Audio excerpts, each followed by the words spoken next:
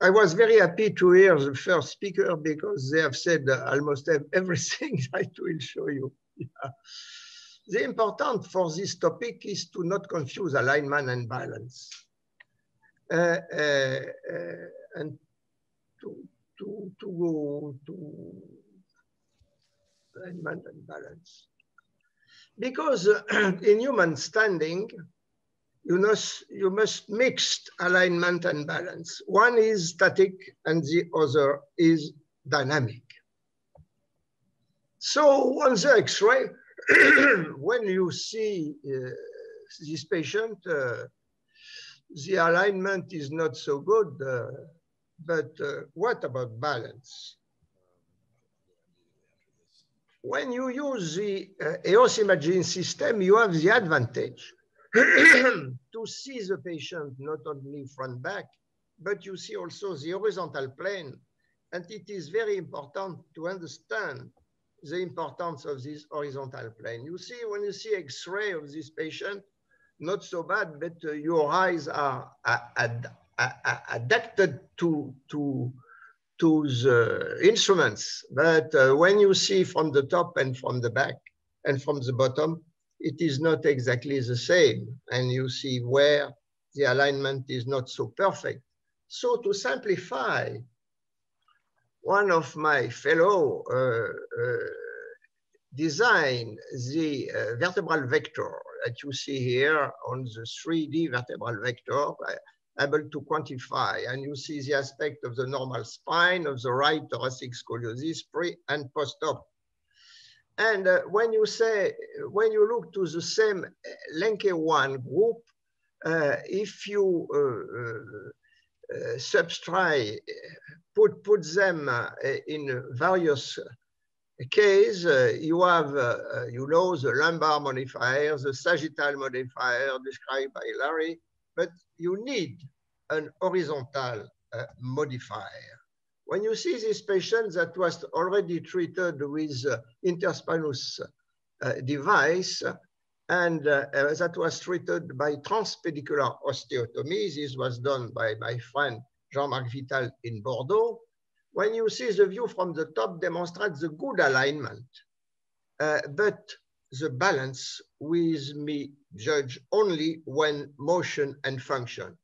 We must get dynamic recording to get the mobility, stability. So you have the EOS imaging system, you have the force plate measurement, and you have the dynamic motion analysis to have this dynamic evaluation of the balance and function. Because a balance, static or dynamic, is the stability within the movement. You have to take it, of course, globally or locally, remembering that global and local are permanently linked, sometimes for worsening, sometimes for compensation. But think always that never treat one ignoring the other. You have, you know very well, the complication cascades that can occur after only an herniated disc. And it is evident that the erect posture in human is characterized by three major elements. The chain of balance with cephalic vertebra and horizontal gaze. You have the very big importance of the pelvic vertebra that can move and compensate, as you see, and this drive to the cone of economy, of course. That is a very important concept. Because the concept of the cephalic vertebra, you know, the post-laminectomy and the swan neck deformity that you can get when you see this patient that was a congenital myopathy. She was obliged to hold his head before the surgery of the spinal deformity by the hand. After she was aligned correctly, you see the head was holding by itself. So the reverse pendulum concept is very important, as well as the concept of the vertebra, pelvic vertebra, as intercalary bone. The erect posture was acquired progressively during infancy and childhood, the result of harmonious bone and joint alignment during motion, thanks to neurological input, reflex, and acquired automatism was learned during infancy and childhood. It is the balance. And if you think to this patient, this child, climbing the stair, you have the mechanical requirements. The chain of joints in the space must work. You have the muscle function, antagonist and agonist, strength, power, relaxation, modulation, speed, acceleration, braking, and the neurological requirement, of course.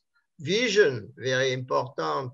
ENT, proprioception, you have the modulation by coordination and double task with the cognition. That is a very important thing. And you have at the end of the composite chain in the space, the effector about speed, transmission, and reaction. So the first consequence is that the global balance is evidently neurological, proprioception, visual afference, and you see the tractography of the visual route when you see so many junctions inside the brain. And of course, vestibulo labyrinthic efference. And here you see very well on these very nice drawings that for me summarize the integrative centers that are from brain level, mid-brain level, cerebellum, spinal cord, and the effector system, the oculomotor system, with the stabilization for the body and the gaze. And the second major conclusion is coming from the clinic, that the disorder of this balance are often automatically correct by compensation. You have the compensation, very big characteristic of the human nature, biological, metabolic, and for example, orthopedic level, lumbar lordosis compensate, hip flexion contracture, knee flexion, abduction of the shoulder compensate a pronation defect. And aging, you see that with aging, the pelvic retrogression come, but it is compensated by knee flexion, lumbar lordosis, and you see this drawing very clearly demonstrate. And remember also that the loss of extension of the hip joint as a consequence, this was demonstrated clearly by Isvant Overka with the hip extension reserve. It is why from time to time, a total hip will resolve the problem of low back pain because it compensates a moderate loss of the lumbar lordosis. And this explains many immediate or secondary failures.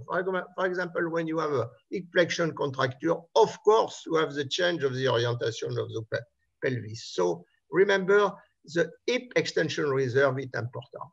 Each person has a specific morphotype of the spine, and you know why the incidence angle was described by Madame Duval-Beaupère, and you know very well the 4 sagittal type of the spinal alignment in the population. It is one of the factors of the chain of balance with these big genetic penetrance that you can get. And remember that this is not always the incidence angle may change, and you saw we did an experience for 30 idiopathic scoliosis fused only on the thoracic area down to L1 or L2 maximum. And when we measure the posture and the movement after the fusion, we see that it was a change very important and going to showing that the compensation come from the movement of the pelvic vertebra. And we saw in this survey that 50% of the case had a modification of the pelvic angle, incidence angle, up to 11 degrees. So the real question of the balance is a question of the piling up of the body regarding the gravity axis, but mainly of the mass, not only of the angle. So because the head, thorax, abdomen, pelvis are mass, And the ignorance of the concept was explaining many of failure that you can get because you have a calculation only on the projected angle, not on the mass. And for example, this transpedicular osteotomy would not so bad sagittal alignment, but you will know the result on the balance not immediately on the X-ray that you show, but it is taking count the afference, the integration, the effector, below, in between, above. And so remember that it is necessary, and it was already said very clearly, and the last speaker demonstrated the importance of all the brain function to test the result. Long time ago, in 2011, something like that, in Miami, I described the spine like a statue. It is this long instrumentation when you see here. And when you do that, you have a very high risk. You have only motion at the cervicothoracic and at the hip junction. It is why, in many cases, you see this so-called PGK and hip pelvic junction failure. And when you have this head, for example, if in your plan you do too much lumbar lordosis, you remember, you see that your upper part of the spine is pulled on the back, and after to recover a gravity line, it is necessary to have a PGK. So it is due to the spinal imbalance of the head, of the mass of the head. So don't be addicted by the angle. Think about mass, it is important. Upper junctional kyphosis, not a question of hook, screw, wire, ligament, connector, everything. It's a comprehension of the chain of balance, local balance of the cephalic vertebra. So why is this occur? Because the pre-op were done purely static with ignorance of the amplitude and to know exactly the possibility of compensation above and below the fusion zone.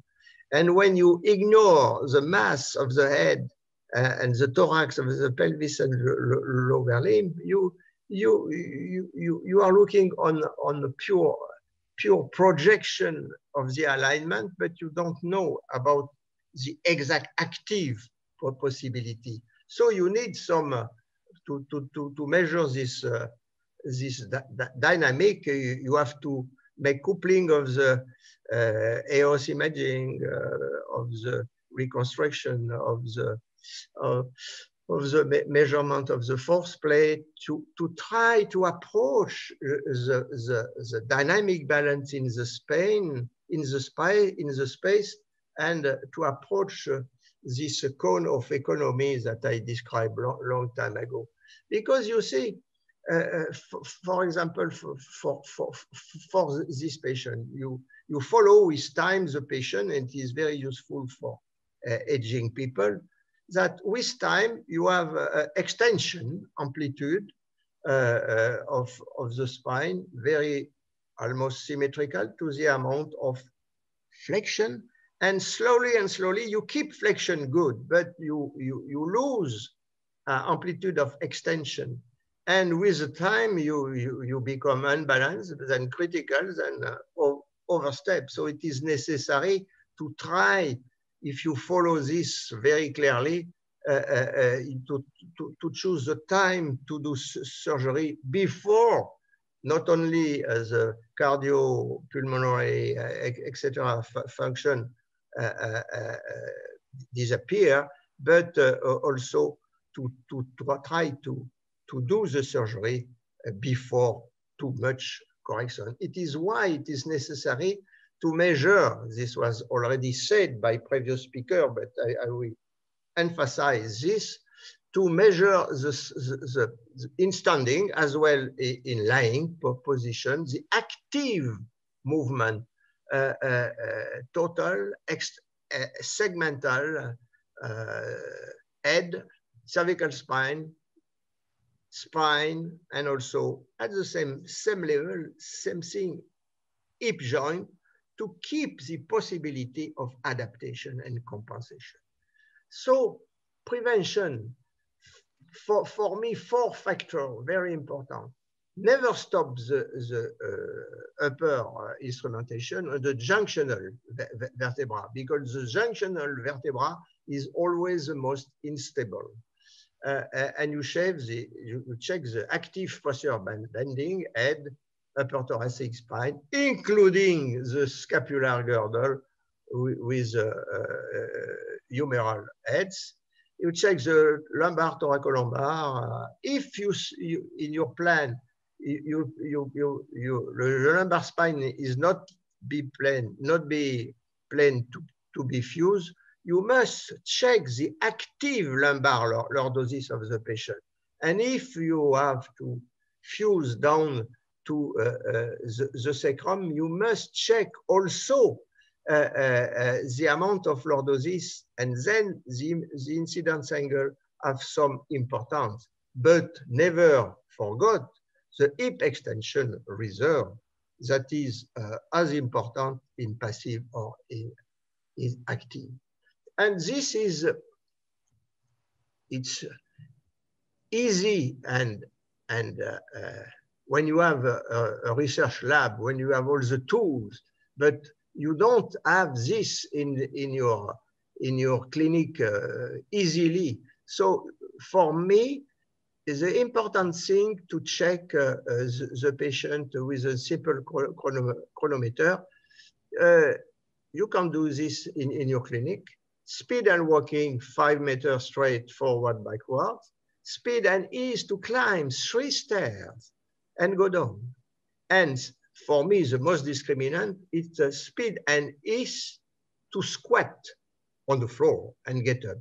But never forget to make this very easy testing is walking while you are speaking on the telephone, or for example, you speak 1, 2, 3, or you speak 90, 91 with 1, with 2, with 3, everything.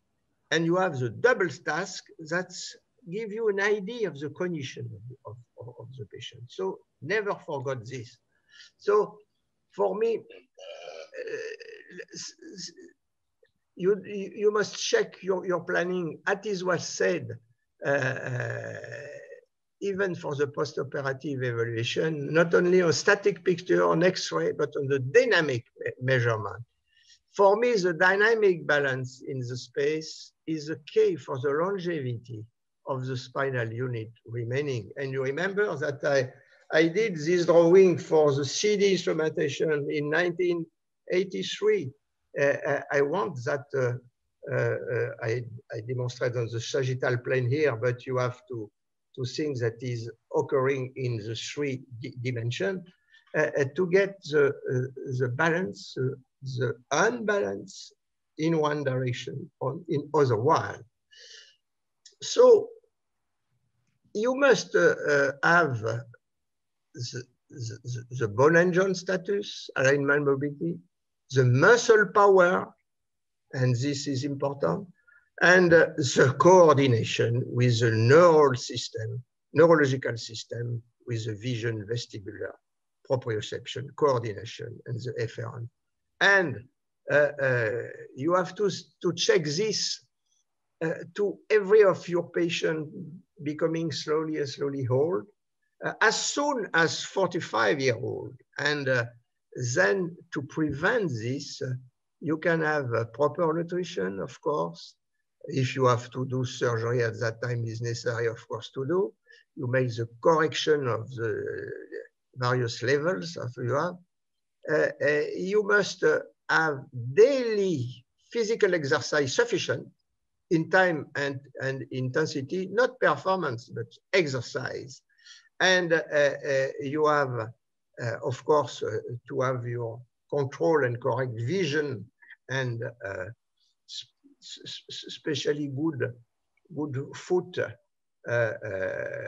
shoes, and physical exercise is two direction, proprioception and vestibular. And never forget the cognitive rehabilitation with double task. And of course, be very careful, and this was said also by Jens at the beginning, at the first talk, be careful with the medical drugs, of course, that change this. And aging does exercise has some influence on the result, and you must remember this work in 2013 for a big number of patients with a mean age 76-year-old people. Half were doing daily exercise, balance, tai chi, and the other half was not doing such exercise. And in the case that were exercise group, 40% less fall and 61% less fracture in the exercise group.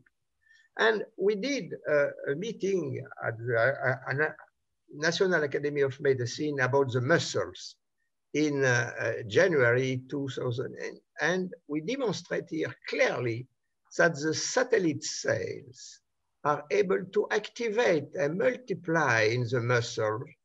Of course, when you are very young, you have 45, 65 division at 5-year-old, but you have still at 15, you have still at 71 year, but even at 80-year-old, even 86-year-old, you have still divisions, demonstrating that, of course, exercise is very important. So don't mix, don't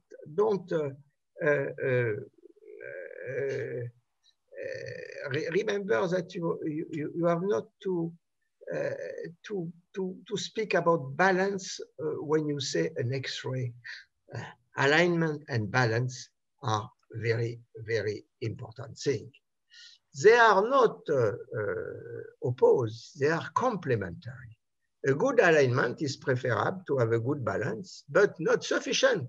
It needs a 3D balance, of course, just in 3D with the polygon of support, with the entire chain of balance, but also needs compensation, passive and active, and needs the reaction, action-reaction on the neurological point of view. This is the result of the balance. And remember that with Jean-Pierre Farcy, a long time ago, we say that aging starts on your birthday, and a good health for elderly is prepared during childhood and afterward. So you have so many things that entering on the balance: mechanics, hearing, vision, emotion, vestibule, proprioception, thalamus, hormone, and bone and nerve function. So it is only the message that don't mix alignment and balance. Thank you.